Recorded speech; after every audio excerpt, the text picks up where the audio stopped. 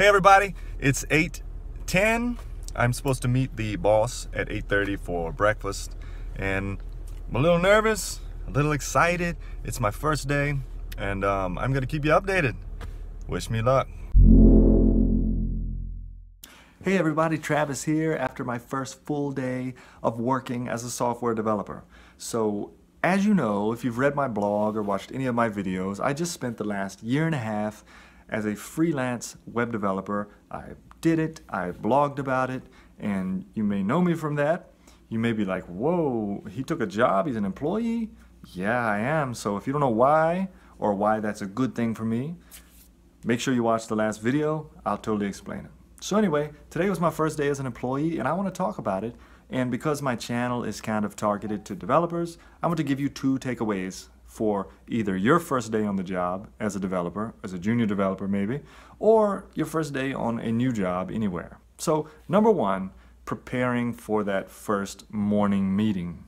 So this morning I was nervous, excited nervous, and nervous. And that's natural, but it still doesn't, by saying it's natural doesn't make it easier to prepare for this. But we all know that it's a completely made up scenario. That say that you accepted an offer and they're like, hey, we want you to start in 3 weeks. Well, you got 3 weeks to make up this absurd scenario of how everything's gonna go, nobody's gonna like you, and you're gonna say something dumb or something like that.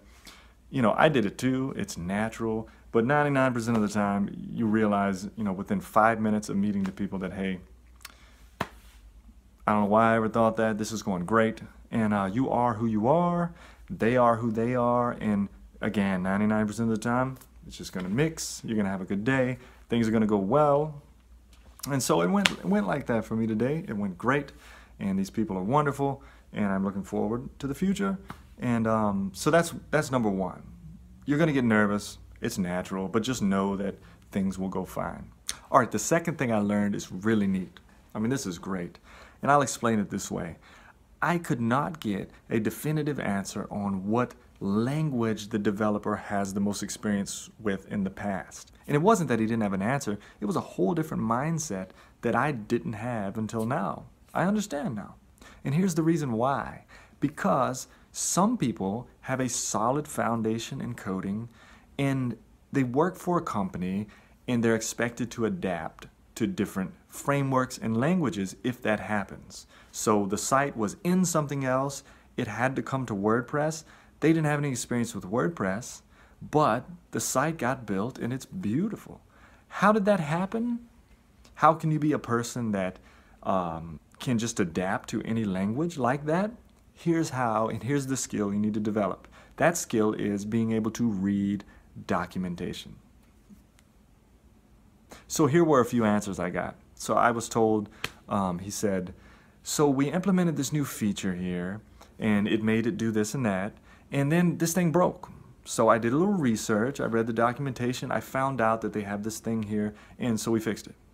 And then we ended up, they wanted this and that, so we implemented this other feature, and it broke this kind of thing. And so I did a little research, I read through the documentation, I found some fixes in the documentation that caused this and that. And that's how it went. It went like, in common speech, it's this. Hey, I know the foundations, and I've grown in my ability to read documentation to the point where I can adapt to whatever needs to be done. Oh, we're gonna move this way, we're gonna work on this thing. I can adapt because I learned to read documentation. So I thought that was really neat.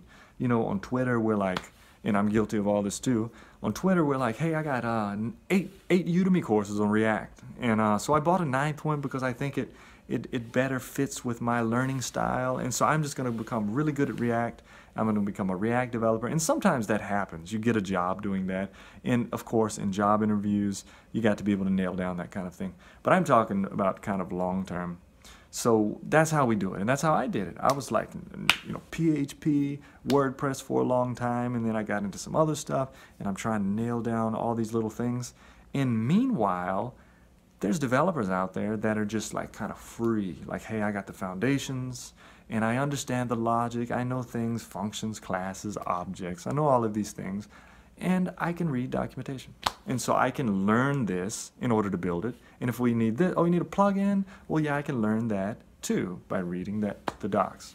And all of this is not for me to be like, hey, stop learning your particular specialty. It's just saying, hey, learn to read documentation and be flexible with your coding foundations to be able to shift around as needed. And that leads me to my last point. I think I said 2 points, maybe I got 3 points. And it's this. If you're like, hey, like I said, I got 8 React courses, I'm gonna buy the 9th one because I think this one may do me better. If you're in that situation, it may be a possibility that you are already really good, but you're just not satisfied yourself with where you're at. So you may already be like, I used to work WordPress, I used to work PHP, I used to know C++, but right now I'm just gonna spend my main time learning React. And then as soon as I feel comfortable with that, I'll finally be able to apply for jobs. Hey, don't do that. You may be better than you think if you develop the skill of reading the documentation, being able to research things and understand how things work. And that's all. I thought that was really neat. You know, I went in with this mindset, I came out with this mindset. So I'm excited. Right now we're working in WordPress. I'm very familiar with WordPress, but we're probably soon going to be moving into a Node Express environment, which I have a little experience with. I've built a little bit with it, but hey, I can adapt and I'm willing to learn, and there's a couple things that I need to work on. Like today I saw a lot of SQL queries and I saw a lot of promises. And those are 2 things that I'm familiar with and I've done, but I got to get better at it. So I'm taking all of this from today and I'm saying, hey, I need to work on that. I need to get that mindset right. And hey, you may be better than you think. So that's all. Stay tuned for something else this week. I don't know what it'll be, but have a good one.